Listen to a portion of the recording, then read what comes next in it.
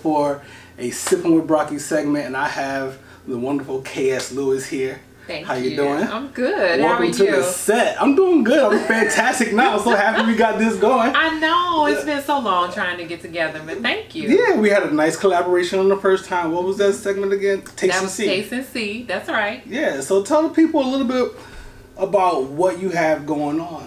Oh my goodness, so much. So this is the summer, so it's really great that you know, we get a little bit of a break. But Taste and See is the segment that we do where we just kind of go and do restaurant reviews. Right. I invite really cool, dope people to come out and hang out with me. Right. Yep. We're also kind of gearing up for Love Dish, which is the main TV show that I do. No doubt. And we're trying to we have a casting call going on right now. Oh, really? Yes. Okay. Yes. So any member of the Divine Nine, Greek organization, we want them to come out and participate in a couple of the episodes this season. That's dope, yo. Yeah. I'm excited to hear that. It's my first time hearing that. It's going to be a lot of fun. It's going to be that particular episode will be somewhat of a matchmaking show. So it'll be a lot of fun. Okay, that's gonna be dope. So y'all still gonna be doing the whole cooking thing and all that stuff? We will definitely be cooking. Right. And then outside of that, still, you know, I don't know, Kicks and Giggles, just relaunch. Kicks and Giggles, right? That's right. Right. So that is second and fourth Mondays. And that's Micheline Bowman and I just kind of kicking it, talking about love and relationships. No doubt. And, you know, just kind of hanging out. You got so many avenues going, man. I mean, I know you're going to be successful because I love the stuff that you're doing out there. Thank you. Thank you. I like what you're doing, too. I'm trying. Yo, listen, I'm just trying to give y'all some content and, you know, just probably make a good excuse for me to be sipping whiskey, like on an almost daily basis. That's my favorite thing. This whole thing. Right. So we have a couple whiskey sours. Yes. Here I use Buffalo Trace whiskey, which is my go-to for mixed drinks as far as like an old-fashioned or whiskey sours. Okay. And I got my Luxardo cherries in. So let's toast to us getting together and doing this and see how we like this. Woo. Yes, indeed. Oh my goodness. That's good, right? That's very good. I like to throw a little bit of walnut bitters on the top of my you know, my egg white. I love it. And that's really different. I don't think I've ever had walnut bitters before. Oh, walnut bitters is fantastic. Yeah. In one of my ebosodes, the bartender said sometimes when he's getting ready to go out, he'll take some walnut bitters and put it behind his ear for cologne. Oh, really? My boy, my man Big Nate, Big Jake over at Chaplin's in DC. Oh. He put you know, the walnut bitters behind his ear. I've talked about that a few times. I find it fascinating. Here I am thinking I'm attracted to just regular cologne. No, you got. But it's the walnut bitters. I'm trying to tell you. You know what I'm saying? So what else is popping, man? I mean, you know what? You are. I know we talked about this before, but not on my show. You are a native of DC. Where you? So I'm not a native of DC. I'm actually, my family was a military family, but I spent the majority of my life growing up in North Carolina. Oh, okay. So I was in North Carolina for college. I went to East Carolina University, and I don't know why they do that little thing now. Like, we're the Pirates, but somehow from the time I left and a few years back, they started doing this whole little hook thing. But for real? Yes, it's weird, but it's cool. Whatever works. Right, whatever works. But I moved here in 2014. Oh, okay. Oh, yeah, so not too long. I'm down here in 94, man. I've been down here for so long now. I feel like there's still so much to learn about the area. For sure. You know, every day is something new you can do. And that's what I really love about this area. Like, no doubt. There's always a new restaurant. There's always a new, like, place. There's always just stuff. Yeah, you know, you got that always right. A new bar to check out the fun drink. You got that right. You know, I know where those are. You need to know. Let me know. I'll send you in the right place. I just had a going away, changing jobs, and we had a going away at a whiskey bar. And I don't know, maybe about 20 people came, and I'm literally running up and down the bar suggesting to people what to get. You know, get this gin, get this. No, you don't want that. You, want this, you know what I'm saying? Right. Like, don't touch that. Get this one. I was like, yo, it gotta be a way for me to get paid to do this. Right.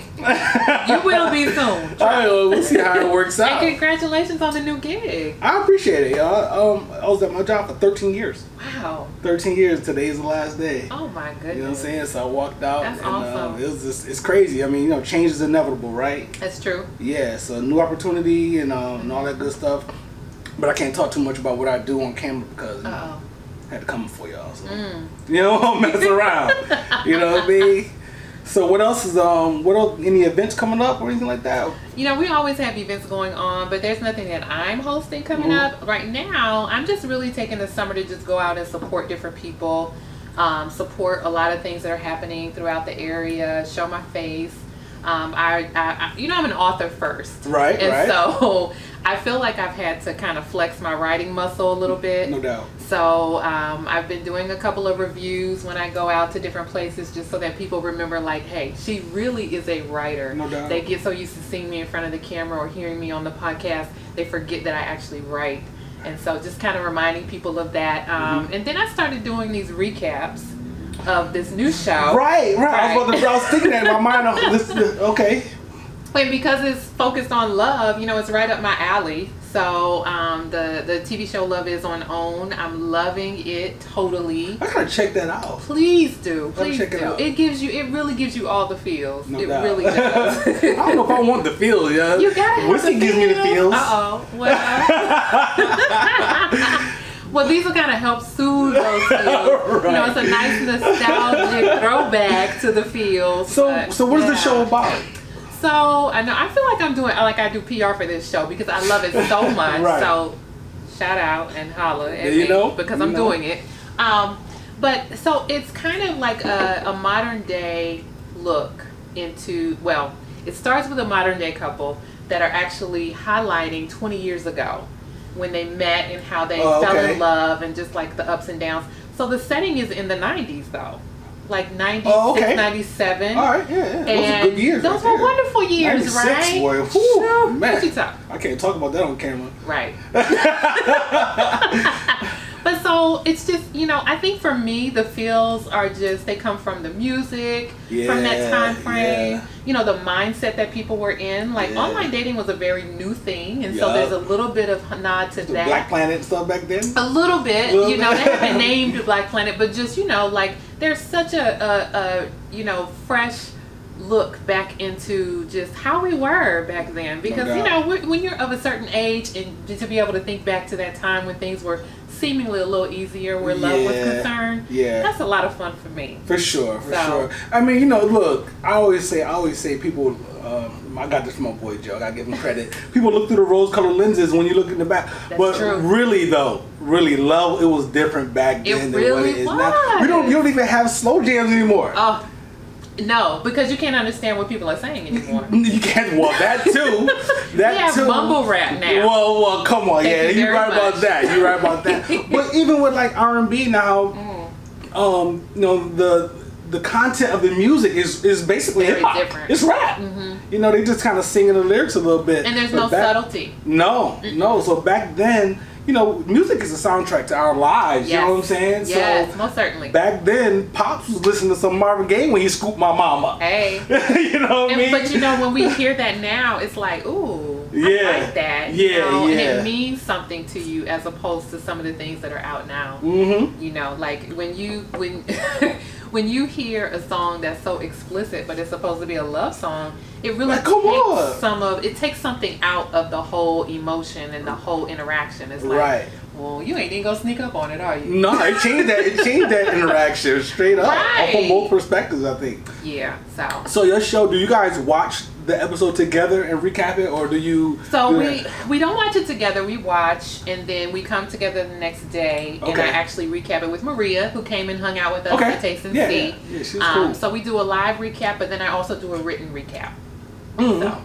Is it like you have like a blog or something like that? Okay, that's dope. Yeah. And you have published writing? I do. Right? I have 2 books out. Tell people the name of those books. Okay, so the first book is The Game According to Life. That came out a couple of years ago.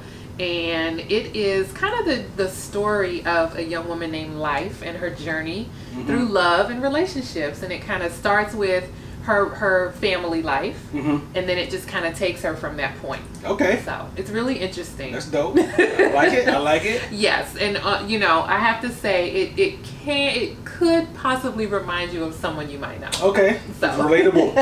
Very relatable. And then the second book is Love Notes for Life, and that's my ode to the Little Black Book. You remember the Little Black Book from back in the day? Yeah. Why does that sound so familiar? So a Little Black Book, you know, I mean, in general, the Little Black Book. Right. Oh yeah, for sure. We used to carry it. We used to put people's addresses and phone numbers. One of my friends had one of those. I ain't gonna say your name, homie. But you know, that was like something that we cherished because we could put a little note next to the person. And yeah, right. Whether it was a good or bad note, we wanted to remember. Yeah. And so Love Notes for Life is my ode to that. It's 15 things to consider when entering love. Oh, okay, that's dope. Yeah. That's pretty creative. See, this is what I'm talking about, man. Y'all gotta surround yourself with beauty and intelligence. You see me out here, man? Look, you see me out here, yo? This is what you gotta do, man. Surround yourself with this. So, how's the drink? The drink is phenomenal. As it's really good. You know, as always. Yeah, look, come on, this is what I do, though. I'm probably gonna have another one of these. Okay, yeah, I'll whip it up. You know what I'm saying? I get my fake bartender on. What do you call it? The Jolly Bartender. That's what I am. So it's nice and smooth. Got the little frothiness from the egg white. You know what I'm saying? So it's not like your typical whiskey sour at all. Yeah. It's really good. It's smooth. That.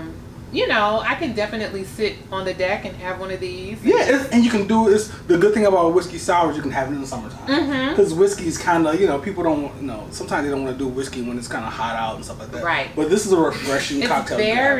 It's nice and chilled. It's nice and refreshing. I'm enjoying it. I had those glasses sitting in the freezer for all that time. Y'all was trying to find my place. I'm just saying, those glasses are nice and chill. Why you gotta call me out? It's all good, man. I live in the sticks. You know, typically I don't feel like I am directionally challenged. I'm not saying you are. But I literally watch y'all like, you just drove by my spot. I know you did. And then I'm thinking, I don't see a pond. What are you talking about? There's a pond. There's a pond. My spot, it's y'all. small. It's like, I'm trying to get to the city. it's a tiny pond, but it's a pond. It's pondish. So we're going to take some whiskey, though. Okay. We are going to taste some whiskey. Okay. You down for that? I'm definitely down for that. Let's do it. Let's do it. I'm going to keep sipping this.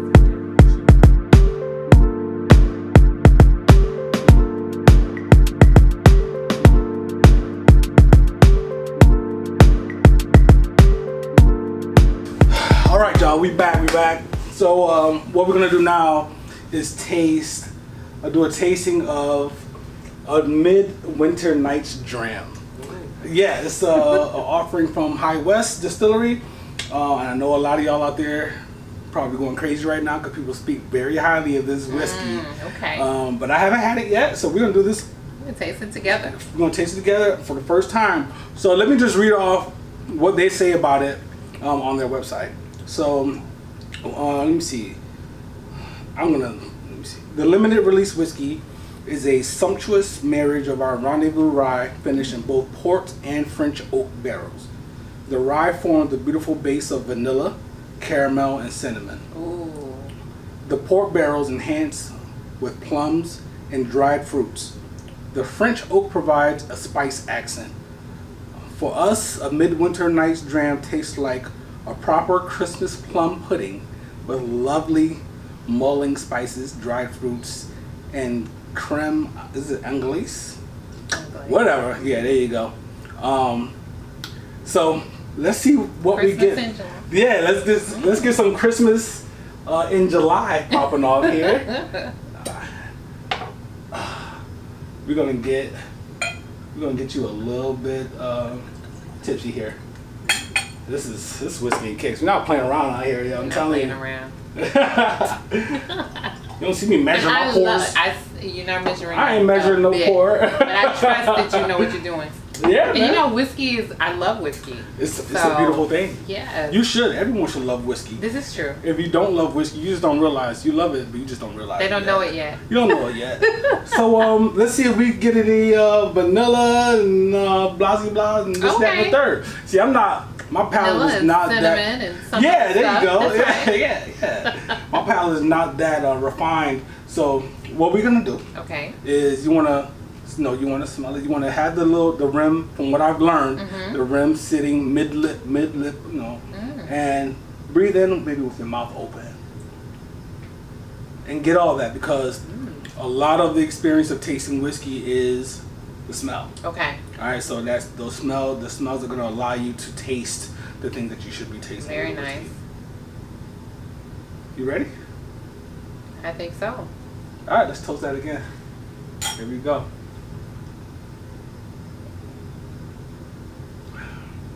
Oh. Woo, man. That is doing a lot of stuff. That is doing. Ooh, that's nice. That's doing a lot. That's doing a lot. But it's really good. That is amazing. yeah, right. Some things sneak up on you a little bit. Yes. Ooh. Okay. Oh man. That is amazing. Wow. That's something else, right? It's a blended whiskey. Okay. Yeah, so you're getting a bunch of different things, different barrels. It's hitting me. Yeah. Like all from different. Yeah, right. But it's nice. That is beautiful. You're taking bigger sips than I am. Am I? I think so. This is what I do. I'm easing into it. You probably doing it the right way. Here I am. At least I didn't shoot it, right? No, thank you. Oh, no. Y'all just got to watch us drink this. I'm telling you. It's so good.